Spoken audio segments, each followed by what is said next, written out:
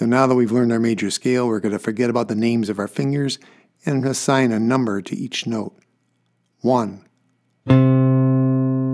2, 3, 4, 5, 6,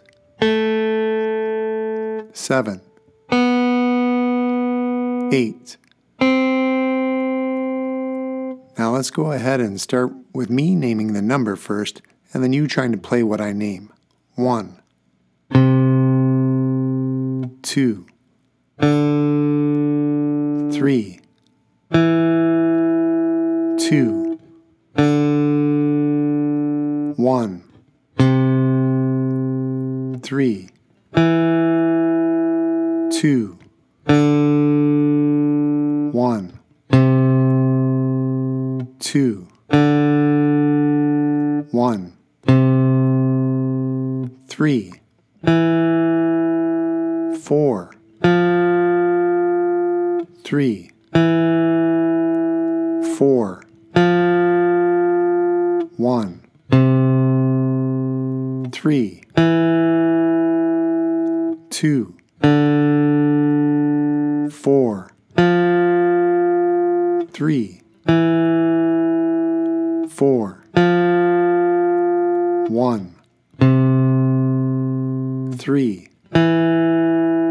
2, 4, 3, 5, 6, 5, 6, 4, 3, 2, 5, 6, 4, 2, 3, 1, 4, 2, 5, 6, 7, 5, 6, 4, 5, 3, 4, 2, 3, 5, 6, 7, 8, 1, 8. You can hear that 1 and 8 are the same note, and that's what we call our octave. But for right now, we're just going to call 8, 8, and 1, 1. And later on, 1 will be 8 as well. So don't worry about that yet. 1, 4, 3, 6,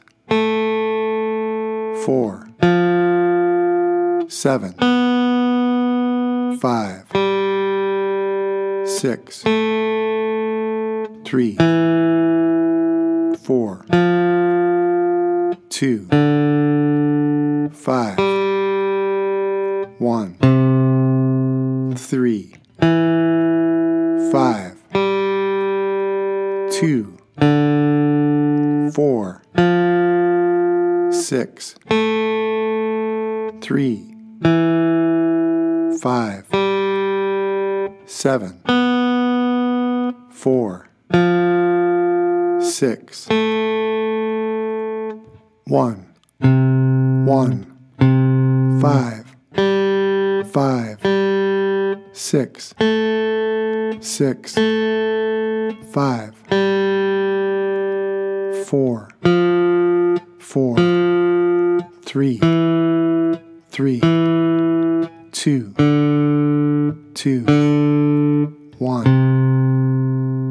So a little melody like that, I can think about the notes without the numbers.